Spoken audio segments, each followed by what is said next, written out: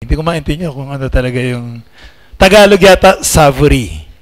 Sa English, savory. Amen. So the reason why I was reminded of that is because in Taguig there is that savory restaurant on the first building of the SMDC condominium. So we always eat there, and we found that it was not really savory. Yeah. Amen. So we praise God for everything that we have heard so far today. Amen. I hope and I pray that the preaching of God's word today will add to our encouragement and knowledge as we study God's word, and that the Lord will continue to speak to each and every one of us so that we will really know what to do in different circumstances in our lives, because you see, there are many different ways, areas, and aspect of our lives that are quite difficult to navigate if we do not know the Word of God. So we thank God for His Word, because it can give us direction so that we will know where to go and what to do in times of crisis, or every time that we are on a crossroad making a very important decision in our lives. And I hope and I pray that our message today will help us when we experience these things. Shall we stand up, because we have read our text already, and let us pray. Father, we are so thankful once again for your continued blessing. We thank you, O God, for this freedom that we have, Lord, here in Cambodia to listen to your word, to gather together, to fellowship, and to worship you in spirit and in truth. We thank you, O God, for this opportunity. Help us, Lord, and give us grace that we will treasure this and not neglect it, O God, because these are the things that will really matter in eternity. So I pray, Lord, that we will continually be enthusiastic, as we have learned yesterday, that we will not quench the spirit of serving you, the spirit, Lord, of everything that we do for you, that there should be gladness, joy, happiness in our lives, and that we enthusiastically, O God, will always involve ourselves, O God, in everything that has something to do with thee, especially, Lord, in worshiping you and studying your word. I pray, Lord, that you will give me wisdom, and so that, Lord, I can preach your word according to your will. Forgive us of our sins, that we may be a worthy vessel of your word today. If there is one or two who is not yet saved, speak to them, O God, that they will understand, O God, the importance, Lord, of the gift that you have purchased, Lord, on the cross of Calvary. And if there is anyone who is discouraged, may we be encouraged. And if we're living in sin, may we be rebuked and admonished, O God, and may we be, Lord, continually find knowledge in your word, so that, Lord, as we live this life, we will see, Lord, how to enjoy the Christian life even in the midst of persecution or even tribulations in this world. We thank you, O God. We love you, and we thank you, Lord, for first loving us. In Jesus' name I pray. Amen. You may be seated. So this morning we are going to study about the plight of Israel in Judges chapter 4, when they were under a judge and a prophetess named Deborah. And we can see that there are two main characters here. Deborah, the prophetess, the judge of Israel during that time, and Barak, the army, or the captain of the army that God used in order to defeat the army commanded by Sisera under Jabin, the king of Canaan. But even though these are the main character, we will look here particularly to Jael, because she's my granddaughter. No, not because of that. Because she plays a very important part in this particular battle that happened in Israel during this time. So the title of our message today is simply Jael, or Yoyang. So that will be the title of our study this morning. So, kidding aside, Jael is one of those women of the Bible whom we do not really have a great detail of her life, or even about much of her background. All we know for sure, besides the account of her story, is that she was a Bedouin and the wife of Heber the Kenite. So meaning to say, she is not part of the nation of Israel. She is not part of the army that actually fought against Sisera during this particular time. But we can see that from time to time, God can use and will use anybody, even outside of Israel, in order to prove to Israel that God is a sovereign God. That Israel will not have this mindset that it is only them that God can use because they were the elect people of God. The truth of the matter is that if God will have a headache, the cause of his headache is always the people of Israel. Because even though they were elected by God, they became stiff-necked, and the privileges that were given to them went into their head instead of their heart, that will make them humble and praise and thank God, because though unworthy, they were elected and called by the Lord. But as you can see, if you will read the Old Testament, you can always see that history repeats itself. They will obey God and they will be blessed, and then when the blessing comes, they will become self-sufficient, and they will do their own thing, and they will start to disobey God, and they will be cursed by God, they will be punished. And then in the midst of that punishment, when the punishment became severe, they will cry out to God, and God will send a deliverer, and they will be delivered, and they will obey God, and they will be blessed. And then again, they will do their own thing. They will do what is evil in the sight of God. And the same thing happened over and over and over and over again. But as I have said, from time to time, God will use a person that is not part of them in order to teach them a very important lesson in the history of God's dealing with the people of Israel. So, what is the prevailing circumstance during this time before we talk about Jael? We can see that there was a spiritual meltdown in Israel. As we have read our text in chapter 4, immediately we can see that Israel did that which is evil in their own sight. Before this time, Ehud was the one who delivered Israel from the enemies. And during the time of Ehud, for so many years, there was no war in Israel. It was a time of peace, because the people obeyed God under the leadership of Ehud the judge. So they are doing what is right in the sight of God. Actually, it was so peaceful that Israel did not even make any weapon for war, because they believed that a peaceful situation will last forever under this kind of leadership. But then Ehud died, as with all men. If the Lord will tarry his coming, all of us will die. The Bible says it is appointed unto men once to die, and after this, the judgment. I cannot live forever in this flesh, but praise God, I can live in the spirit forever with God. Amen. So, Ehud died, and when Ehud died, then Israel started again to do that which is evil in the sight of God. You know, sometimes, if we are going to look at ourselves, are we really obedient because of God, or are we obedient because of some influential people in our lives? When your parents who are faithful in the Lord are still alive, you're faithful to the church. But once they died, you do your own thing. When you have a friend who is faithful in the Lord, and as long as you are friends, then you are also doing the same thing that your friend is doing.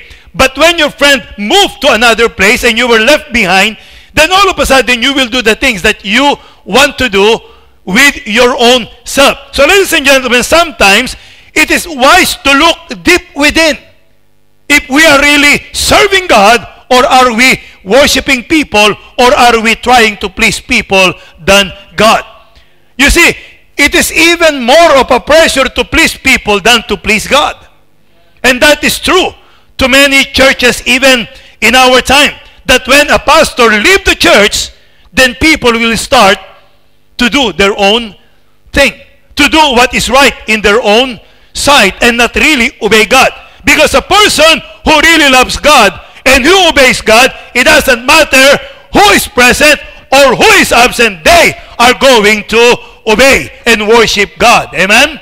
That's why Paul says to, I believe, churches in Thessalonica or Philippi, that he said, I praise God that ye obey God, not only in my presence, but even in my absence. That is the measure of a true Christian who really loves God.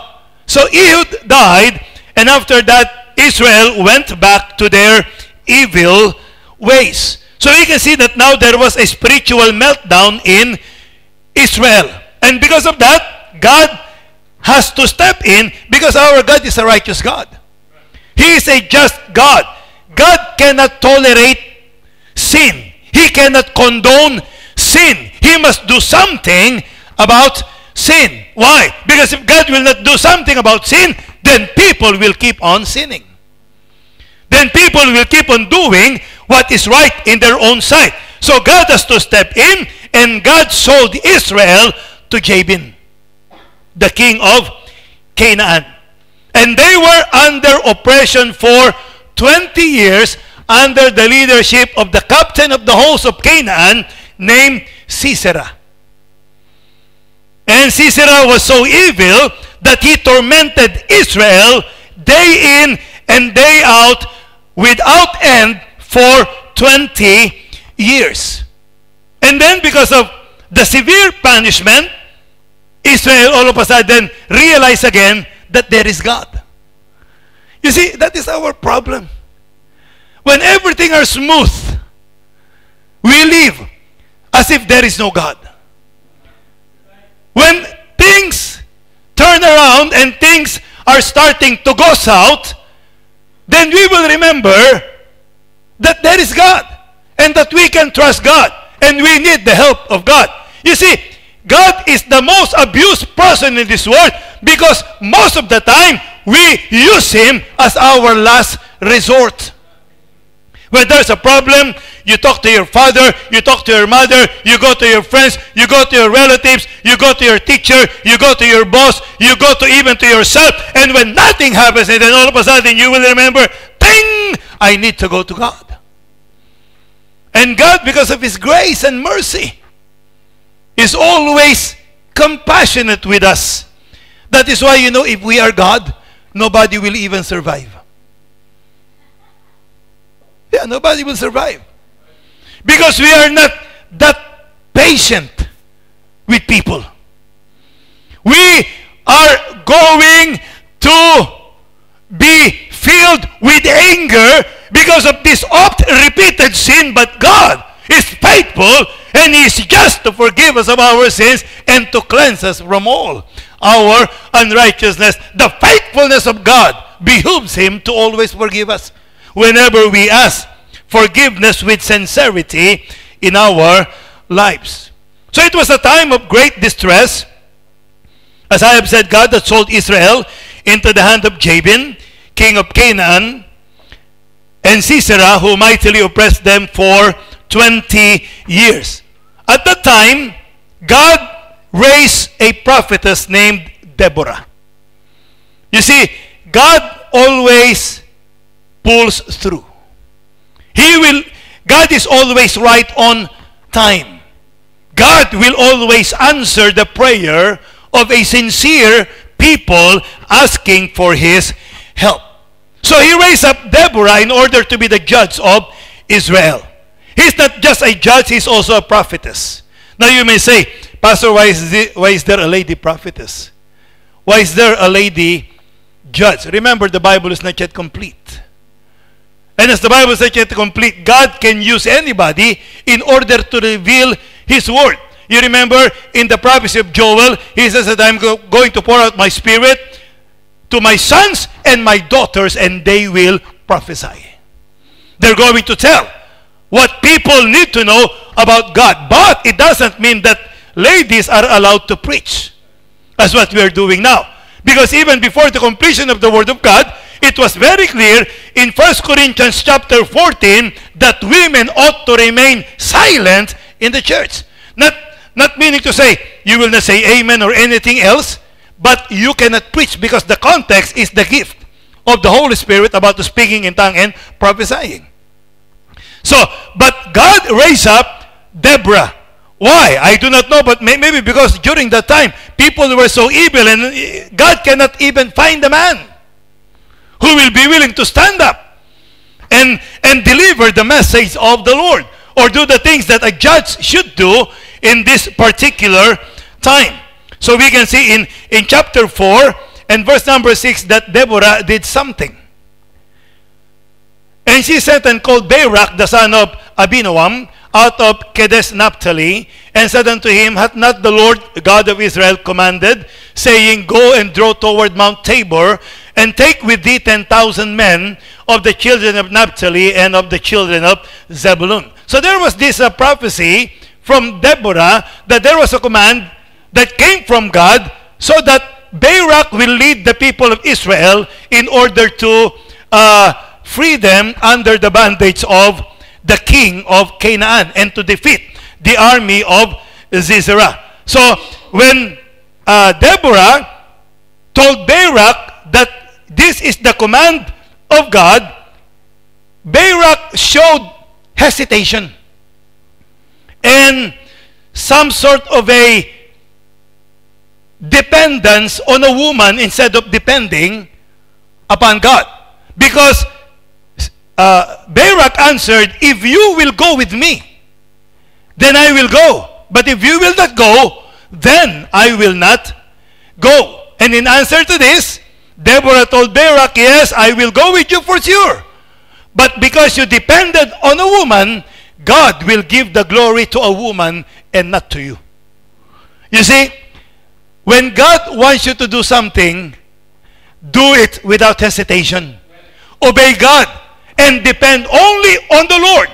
When we obey God, the Bible says, Trust in the Lord with all thine heart, and lean not unto thine own understanding. In all thy ways acknowledge him, and he shall direct thy path. It doesn't matter if Deborah will come or not. As long as God is with us, then that's okay. Amen. So we do not need anybody else but God. So because of that, Jael will come into the picture.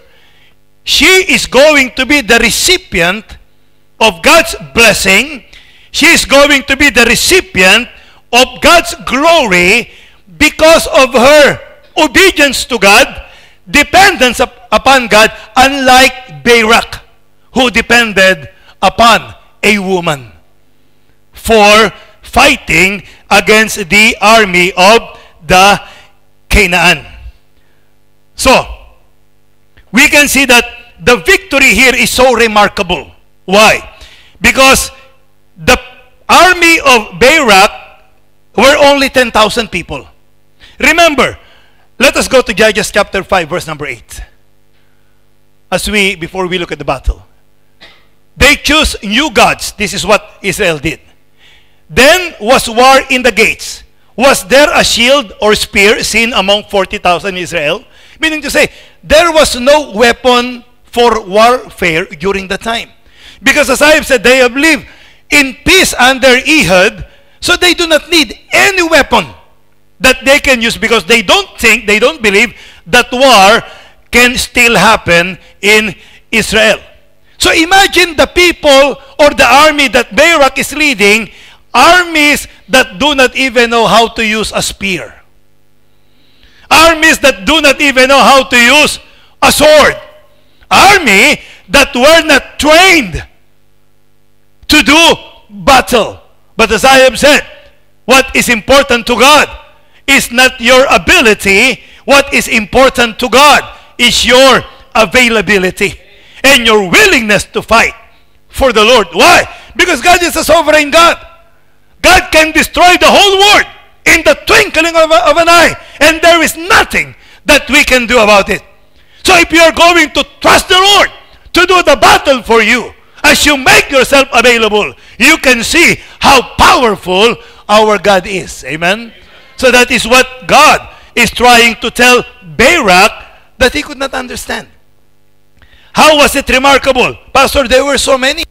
There are 10,000. Yes, but consider the fact. They are against according to most Bible scholars, 400,000 army of Sisera,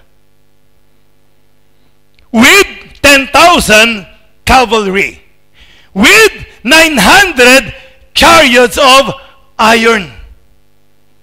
And they were trained to battle and with full gear and weapon for the battle. And because they are against God, it doesn't matter how many after God. It doesn't matter if they are 10,000. It doesn't matter if they're 300. It doesn't matter if they are 5. It doesn't matter even if it is only Barak. God can always give the victory when we trust in the Lord. Amen? So, the victory was given to the people of Israel because of the courage that they have showed. And whole Israel was blessed because of that. But not the whole of Israel fought for God. You see, there is what we call the blessing of association. That because there are people who trusted the Lord, even though those who are not trusting God are sometimes receiving the blessings of God. How did that happen? How did you know? Look at chapter 4, verses 14 to 15.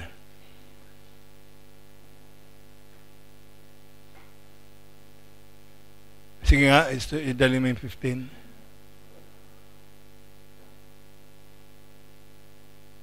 Ayan. So, gawin mo sa chapter 5. Para maganda. Para dalawang chapter ang mapag-aralan natin. 14 to 15. Out of Ephraim was there a root of them against Amalek. After thee, Benjamin, among thy people out of Machir came down governors, and out of Zebulun, they that handled the pen of the writer. So ito yung mga umaano. And the princes of Issachar were with Deborah, even Issachar, and also Barak. He was sent on foot into the valley. For the divisions of Reuben, there were great thoughts of heart. So these are the people who volunteered to fight against the army of Sisera. But let us continue with 16 and 17. Who abodest thou among the sheepfolds to hear the bleatings of the flocks? For the divisions of Reuben, there was a great searching of heart. Kay Reuben, may hesitation. Gilead above beyond Jordan, why did Dan remain in ships? Asher continued on the seashore and abode in the breaches. And these people refused to fight for God. They remained in their place. So there are those who volunteered, 10,000 of them, and there are those who did not. How many? We do not know, but maybe even in the million, who did not volunteer to fight for the Lord. But God, because of His sovereignty, have given them victory, and when they were given victory, and they were freed, even those who did not fight received the freedom because of those people who fought. And that is something that happens in the Bible, but it is not a good feeling for those who did not fight for God. Amen? That is why as a church, we should be united in everything that we are doing. If we're fighting against wrong doctrine, everybody should fight against wrong doctrine. If we're fighting against wrong teachings, everybody should fight against wrong teaching. Don't just sit down and watch us, and then when we fail, you even criticize what we are doing. Ladies and gentlemen, we are in this together. We rise and fall as one. Amen? Sabi nga sa SEA Games, we win as one. Pero ano nangyayari sa bansa natin? Sabi naman ni Trilon, we sleep as one. Ayan. And we criticize as one. Ladies and gentlemen, what we need in our churches today are people who will cooperate for the cause of God. Amen?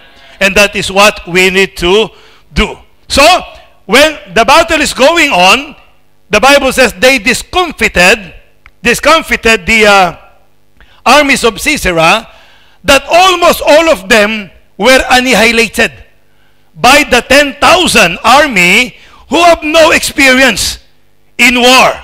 So they ran, and they pursued after them and tried to kill them, And Sisera fled, left his chariot, and fled on foot.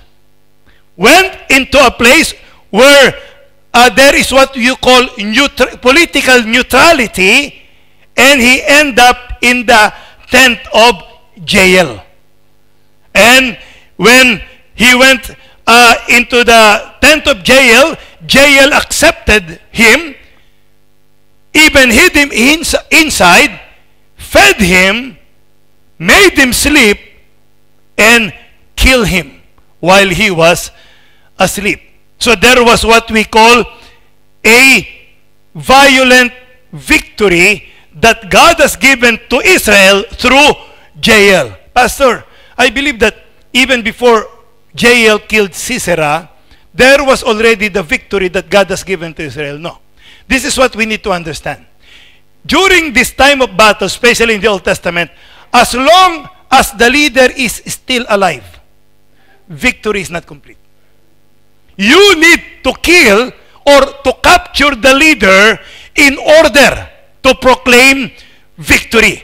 That is the reason why Deborah told Barak, you will not receive the glory in this battle. Because whoever killed the leader will receive the glory. And in this particular battle, the glory was given by God to Jael, because she was the one who killed Sisera. So what can we find in the life of Jael that we can emulate in order for us to receive victory in our spiritual battle in life? Okay, number one. We can see here that Jael saw Sisera and came out to meet him. He said, turn aside, my Lord. And she said to Sisera, do not be afraid. You can come here and you can hide inside my tent. And Sisera actually had no reason to be afraid of Jael and not to accept the offer of Jael to enter her tent. Why? Because Jael's people, the Kenites, were at peace with the Canaanites and Israelites. They are what you call a neutral country, like Switzerland. Switzerland is a neutral country. That's why you can hide your money there. And nobody can know about it. And no country can even force them to reveal it because they are a neutral country. They are not at war with Israel and they are not at war with Canaan. Actually, the truth of the matter is that they are actually more aligned to Canaan than to Israel because they were both pagan nation.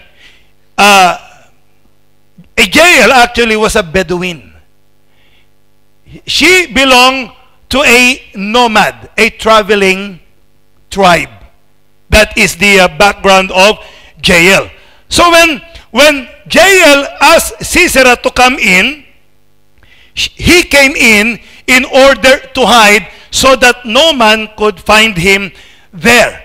And if you will see that he even fell asleep inside the tent of Jael. Why? Because he was so peaceful and believed that he was protected inside the tent of Jael. Because during that time, there is a custom that they call the kill. D-A-K-H-E-E-L.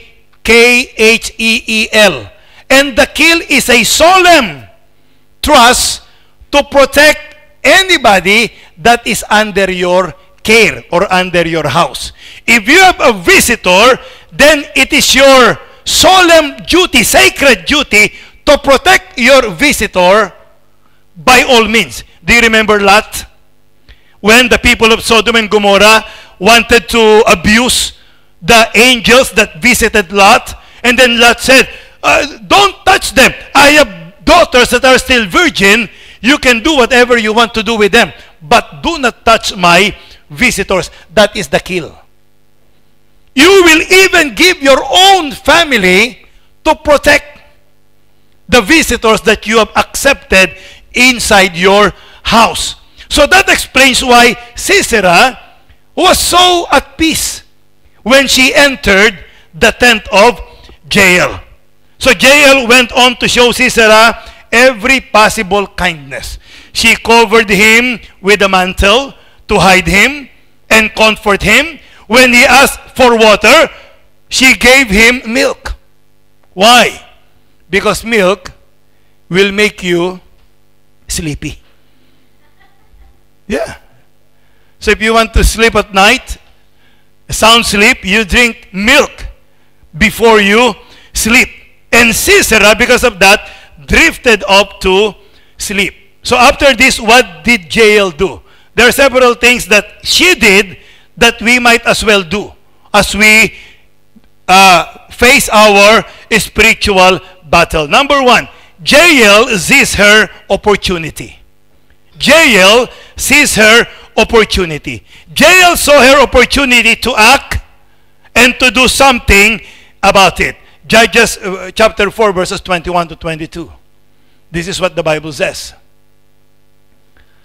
Then Jael, Heber's wife, took a nail of the tent and took an hammer in her hand and went softly unto him.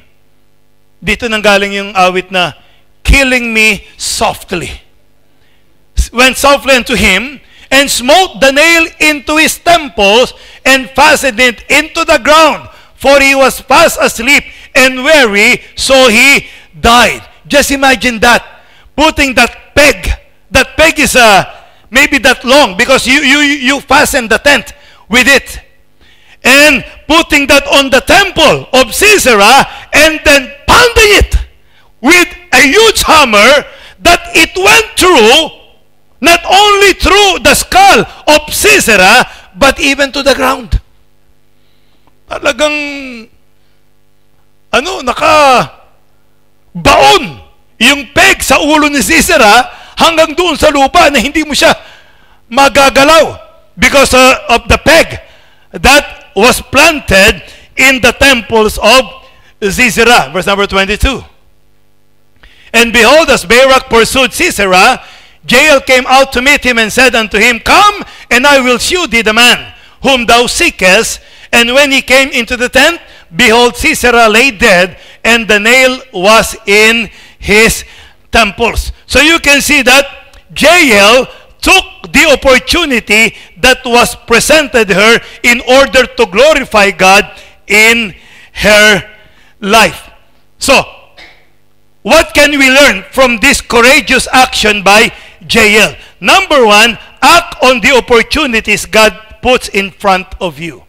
God wants you to do something. We are called by God to be a blessing to people. We are called by God to preach the gospel to every creature. And when we have the opportunity, we need to take advantage of that opportunity and do what we are supposed to do without any hesitation. Amen. Look at Barak. He was given the opportunity. Deborah told Barak, Barak, God wants you to do something. God will give you the victory. And then Barak said, I will do it only if you will go with me. He misses on the opportunity. He misses on the blessing.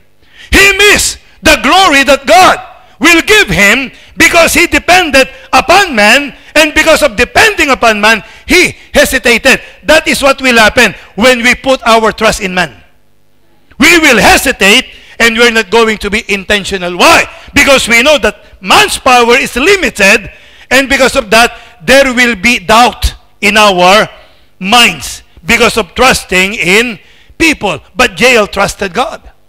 And when God presented Jael the opportunity, she did it intentionally, and she was very decisive in doing what God wants her to do in her life. So what's important here is that when the time came to make the decision, she did not hesitate. Why? Because soon Sisera will be awake. And who knows what will happen when Sisera gathered his strength again. He might be able to flee and form again an army, and maybe that army will destroy Israel. So Jael said, this is now my opportunity. I am not going to waste this. And I am going to do the will of God in my life. You see, there are several things that Jael could have done.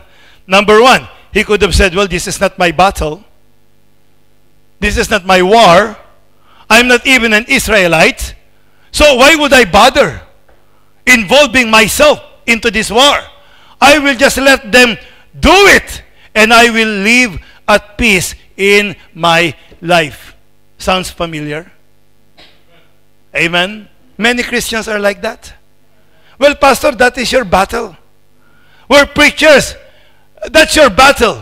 I'm just a mere ordinary member of this church. Why will I bother myself and put myself in trouble and at the eye of other people when my friendship will be affected, when actually it is not my battle? Ladies and gentlemen, if you are as a person, you are at war, and anything and anybody against God should be against you. And you should stand up for what is right and fight the battle that God has given unto us. He could have excused himself and said that, well, I will just wait because I believe somebody is pursuing Sisera. He was hiding, so somebody is pursuing him. I will just wait for the pursuer and tell them he's inside hiding, go and kill him. But maybe they may not arrive. You see? They may go to other places instead of the tent of Jael. Or maybe she could just allow Sisera to stay at her tent, and then she will run away, avoiding any conflict. But ladies and gentlemen, God will always give us an opportunity to serve Him. God has a plan in the life of every Christian, and in that plan are victories that God will give us.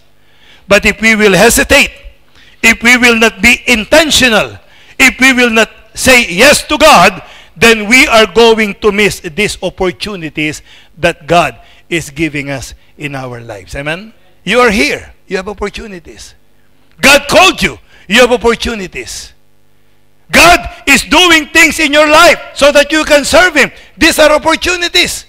So let us be intentional in what we are doing. Let us make plans according to the will of God, and let us do it by God's grace. You see, did you notice that when Sisera fled into the tent, at the way of the tent of Jael, Jael was even the one who invited Sisera to come in. So there was intention. She knows what to do when she saw Sisera approaching her tent. And she said, this is what I'm going to do. I will be intentional because God wanted me to do this. Even Rahab the harlot, do you remember him? When she accepted those two spies, what happened? She did not tell the pursuer that they are inside. Why? Because she was intentional in obeying God. She heard of the power of God. And she said, why will I side with Jericho? I will side with God. Amen? The same thing with Jael. If Sisera is now fleeing for his life, God has given the victory to Israel, and I am going to be a part of that victory, and I will side with the people of God. Amen? So it is always wise to be on the Lord's side. Do you remember Moses? He said, who is on the Lord's side, let them come to me. And those who came survived, and those who did not were eaten by the earth alive. Why? It is always wise to be on the side of God, because the side of God is the side that is always right. Amen? Number two, Jael used what she had to serve the Lord. You see, Jael, under the circumstances, had no better weapon than the tent peg. No sword in her house. No knife in her house. There is no weapon of war that she can use in order to defeat Sisera while Sisera is inside her tent. Instead, she used the resources that God has given her in that particular situation. She did not waste that moment thinking, if I only had a sword, easier to kill Sisera. So while he's sleeping, I will go and I will look for a sword, so that when I come back, I can remove his head. But what will happen if she will go? Maybe when she come back, Sisera is not there anymore. Or when she comes back, Sisera was already awake, and if Sisera will see her holding a sword, then Sisera might be able to defend himself against Jael. But Jael used what she had at that particular time in order to do the will of God. Ladies and gentlemen, we can trust God's competence in every opportunity that God has given us. Amen? Whatever it is, we already have the Holy Spirit. We already have the Word of God. So what more do we need? He says, go into all the world and preach the gospel. This is the gospel. And then the power is within us.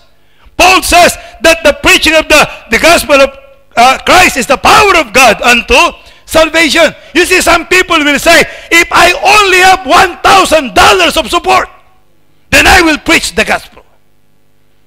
If I only have a car, then I can be more effective in serving the Lord.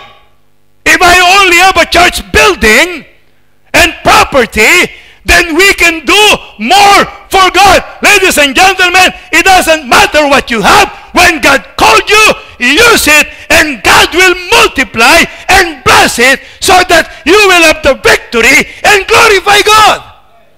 Look at David. He's facing Goliath. What does David have? Only a slingshot. But when David put that slingshot into the hands of God and trusted God, and when he put that stone and threw that stone towards Goliath, David knew that God will guide the stone to kill Goliath. It is not your might. It is not your ability. It is the power of God. What is in the hand of Moses? A staff. But God used it to part the Red Sea. Why? God is in it. God can make you competent, not because of your skill, but because of the power of God. So there is nothing more that we need than what has already given us. Hindi yung iba kasi kaya hindi nila nagagawa. Kita mo, nanunundo sila, hindi nila sasakyan. Ako, wala akong panundo. Paano magiging marami ang mga tao? When you're like that, you are insulting the power of God. Why think about this? I may not have these vehicles, but praise God, I have the Holy Spirit in me. And God can use me in order to be a blessing to many other people. That is why do not look at what others have. Look at what you have and use it in order to serve and to glorify God in your life. Look at the lunch of the lad. How many fishes? 5. How many loaves of bread? 2. He put it in the hands of God. God blessed it. How many people were fed by that lunch? 5,000 men, excluding women and children, and 12 baskets left over. Why? Because when you put it in the hands of God, there is no small people, there is no big people, there is only the power of God. Minsan sa paglilingkod natin, intimidated tayo. Pag nakita mo na yung mga big shot, tuklip ka na. Parang wala na. Parang wala na rin ang Diyos mo. You cannot even stand up against them and fight for what is right and declare for what is right. Ladies and gentlemen, you and God is always the majority. You are never in the majority when you have God on your side. That's why we do not have to be afraid. We do not have to cower down in fear because of this might. You see, we have seen a while ago that God has not called many mighty, not many noble. Why? Because God wanted to use the nothing of this world, the nobodies of this world, in order to compound those people who think that they are somebody in the sight of God. You see, the only people that matters are the people who trust God. And Jael trusted God.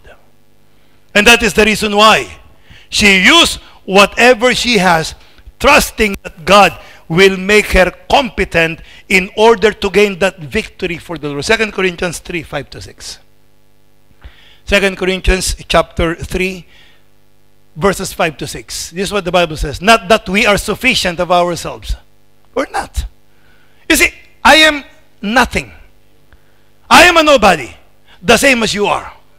We're all the same. We are nothing. Not that we are sufficient of ourselves to think anything as of ourselves, but our sufficiency is of God. It is not because of me, not because of it is because of God.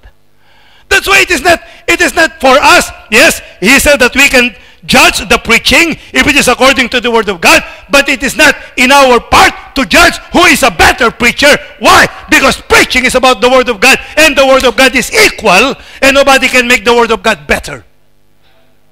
Same lang yun eh. Pag nag-preach ako ng Word of God, nag-preach sa Cedret ng Word of God, pantay lang kami. Because we both preach the Word of God. Pero pastor, kasi yung sa'yo merong passion eh. Personalidad ko lang yun. Walang kinalaman niya sa preaching ng Word of God. Siya tahimik eh. Personalidad niya yun. Walang kinalaman niya sa preaching ng Word of God. Kaya tahimik ka, kaya maingay ka, yung Word of God ay Word of God. Ganun yun. Kaya nakakalungkot ngayon. We admire people because of their eloquence, but we don't admire people because they preach the Word of God. Wala nang kwenta. Alam niyo ba yung one of the greatest preaching that was ever preached, according to many Bible scholars, and according to the history of preaching, was preached by a man named Jonathan Edwards. During that preaching, the Holy Spirit moved so mightily that people are holding on to the posts of the building, and they are crying and they're saying, "Oh Lord, please don't come now. Don't you punish us, oh God." They're all holding on, and they're crying in fear because of the terribleness of God. And do you know how Jonathan Edwards preached that preaching? He was holding a candle because there was no light, and he was simply reading the Word of God.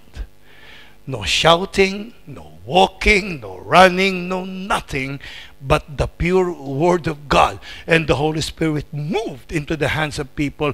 So no matter what we do, no matter what I do, if you're not going to be sensitive to the Holy Spirit, nothing will happen to the preaching of God's Word. Nothing. Basically nothing. We can summon Jack Harris back to life and make him stand here and make him do the alliteration and everything that he can do. You imagine the greatest preacher in the world and put him behind this pulpit, and he will do whatever he wants to do. But if we will only look at the personality of the preacher and not the Word of God, nothing will happen. Because it is about the competence of God, not our competence. Look at verse number 6. Who also hath made us able. Who made us able? God. Who also had made that able ministers of the New Testament, not of the letter, but of the Spirit, for the letter killeth, but the Spirit giveth life. Ladies and gentlemen, it's about the Word of God. What is your attitude towards the Word of God? That is what matters. And Jael has a very good attitude towards the Word of God. She heard it and she obeyed it without any hesitation, using what she had, knowing that behind what she had, no matter how meager it was, God is behind it. And if God is behind it, it will end up well. Amen? So it is not our ability. It is our availability. Well, I was reminded of one missionary who went to America. Yan. Medyo patawa tayo ng konti. This is a true story, by the way. He was with a veteran missionary, and he was a partner of that missionary. And every time they go to a church, the veteran missionary is the one preaching, because it was his meeting in the USA. But after a while, how many months that they were together, this veteran missionary grew weary, and actually she was sick that night. And then he said, I won't be able to preach because I'm sick. So I just have to tell the pastor that I'll just give a testimony or what. And then this missionary said, the partner said, Pastor, I already memorized your preaching word for word, so let me preach. Because I can deliver the message the same way that you deliver the message. So the veteran missionary said, okay, I will let you preach tonight. And that missionary to La Paz, Tarlac, stood up behind the pulpit and preached. And to the amazement of the veteran missionary, it was almost verbatim. Memorized talaga. But there was a part when he is emphasizing that we need to trust God. That in the ministry, in the mission field, it is not about your ability, but something else that will make you successful in the ministry. So he said, God is not interested in your ability, but in your. For the life of him, he could not remember the word. He said, God! Trying to remember. You see, when preachers used to repeat things again and again and again, we're trying to remember something that we have forgotten. God is not interested in your ability, but in your. God, he said again, for the third time, is not interested in your ability, but in your. He thought he remembered, in your liability. And then the pastor said, oh my God. Because it should be availability. But he said, liability. And the veteran missionary do not know what to do. But, you know, the good thing about Americans is this. You may use a wrong grammar, they will not laugh at you. But Filipinos, oh my. If you use the wrong grammar, they will scorn you to death. And will see to it that you remember that mistake forever. But of course, if you're a teacher, you need to know how to use right grammar. We preachers are exempted. Because I am not a teacher, but our preachers are not, because they are teachers at the same time. So what happened is that after the preaching, he said, what did you do? Why did you say liability? It should be availability. Oh, Pastor, I forgot. I'm sorry. But you know, to the amazement of the veteran missionary, when they gave the love gift to the partner, I believe it was $5,000. And then when you look at that, I have been preaching the word of God for so long and I have not even received half of what they were giving you. He said, next time, I will use wrong grammar, he said, so that I will receive love gift to these people. But what I'm trying to say is that it's not our ability, really. He has no ability whatsoever because he even used the word liability, but because he was available that night to preach. God bless it. And he received the glory from God, like as Jael received it, because she was ready to obey the word of God and to use whatever she has, knowing that God will give her competence in killing Sisera. Another thing that Jael did is something that is very uncommon. Something that is not according to the mainstream, not a natural thing that people will do. That she gave more importance to God than following rules of her country. Than following the rules of her country. Sisera's murder was a major act of treachery. Kung tutusin, tinraidor niya si Sisera eh. Biro mo, alika rito, pasok ka. Di ba? Alika rito, kain ka. Tatago kita. Tubig, wag tubig, gatas. Ayan. Nung tulog na, yari ka na sa akin. That is treachery, if you're going to look at it. But sometimes, ladies and gentlemen, when you do something because of the Word of God against the culture, it is not treachery, it is glorifying God and prioritizing God in your life. Amen? You may protest, but ladies and gentlemen, before you protest, look at this. It was not lawful for people to heal the sick during the Sabbath day. But what did the Lord Jesus Christ do? He healed a sick during the Sabbath day. It was not lawful for a teacher or a rabbi to eat with the sinners. But Jesus ate with the sinners against the law. It is not lawful for any Israelite to eat using their hands. But Christ and his disciples ate using their hands. Why? For them, what is important is not the traditions of men, but what is important is the Word of God. Amen? So the same here in Cambodia. If you will just look at this, here in Cambodia, children have so much respect to their parents that no matter what their parents will say, they will obey. Actually, when we are new here in Cambodia, we were accused of teaching their children to disobey their parents because we encourage them to attend the church even against the wishes of their parents. But what we are trying to teach is this. Yes, God says that honor your father and mother, but above your mother and father, we need to honor the Word of God. And we need to honor God. And this is what Jael did.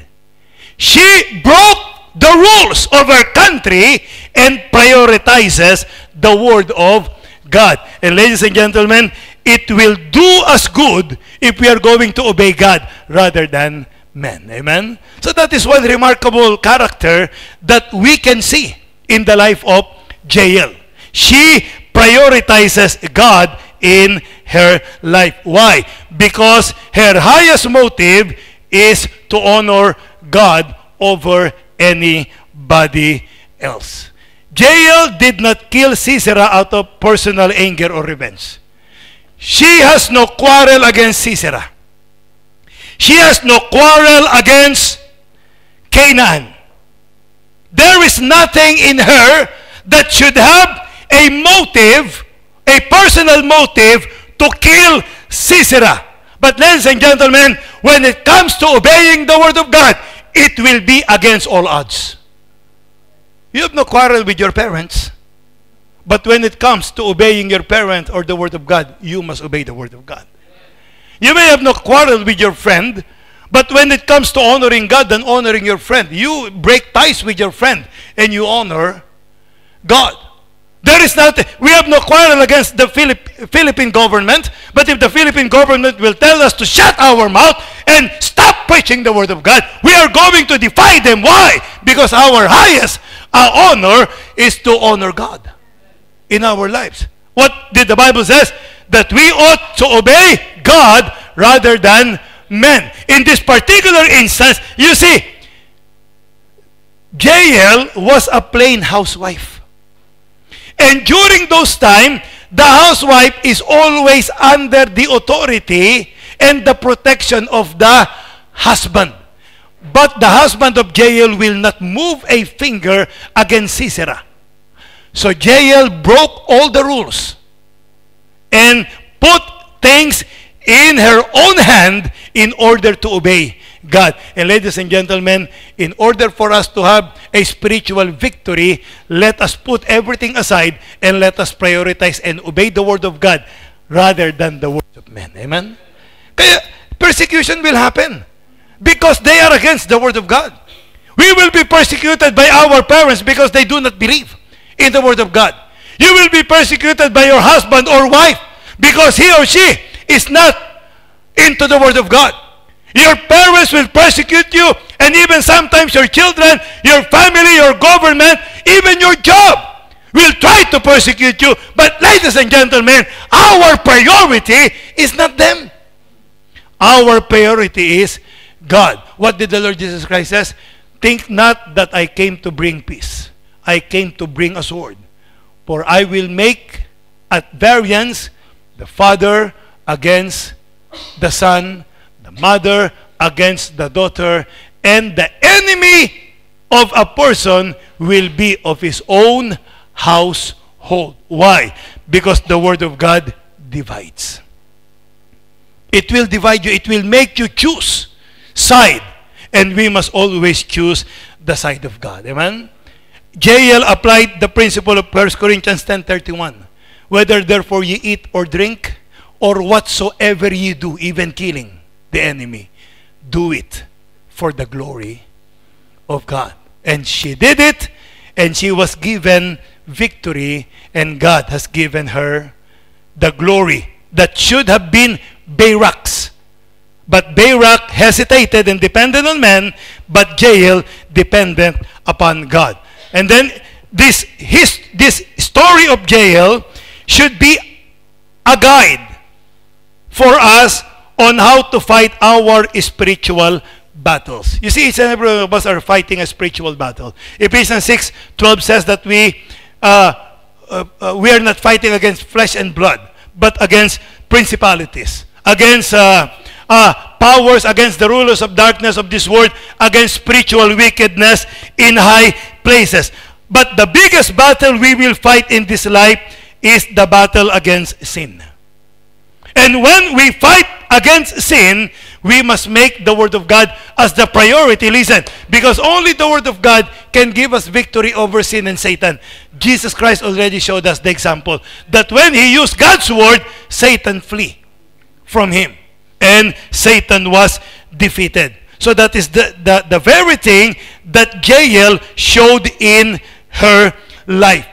She put much importance and she prioritizes the Word of God over anything else. And because of that, it afforded her victory.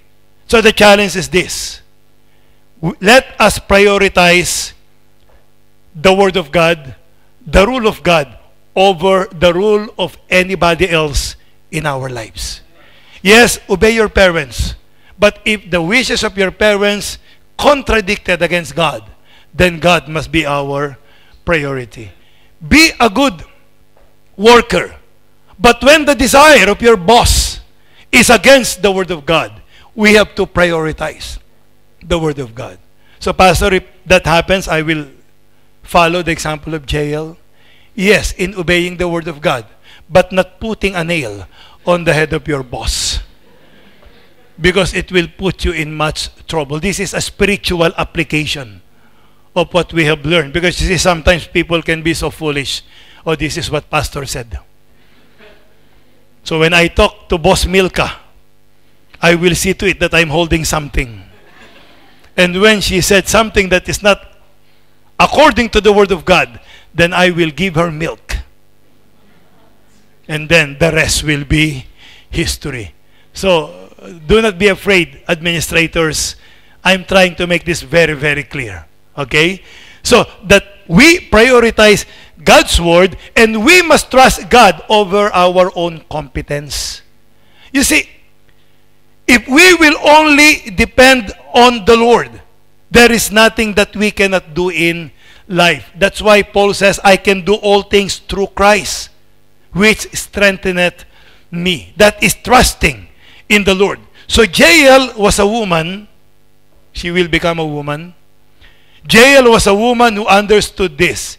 She only gets a few lines in the scripture, but there are so many things that we can learn from her. How different would it be if we will just learn how to seize every opportunity that God will allow to come our way, use what we have, trusting God, prioritizing Him, and then victory will come. And when victory will be given to us, let us give all the glory to God. And if we will do this, like Jael, we are going to receive the glory that only God can give each and every one of us. Shall we stand up, please? Every heads bowed, please. We have heard two messages today regarding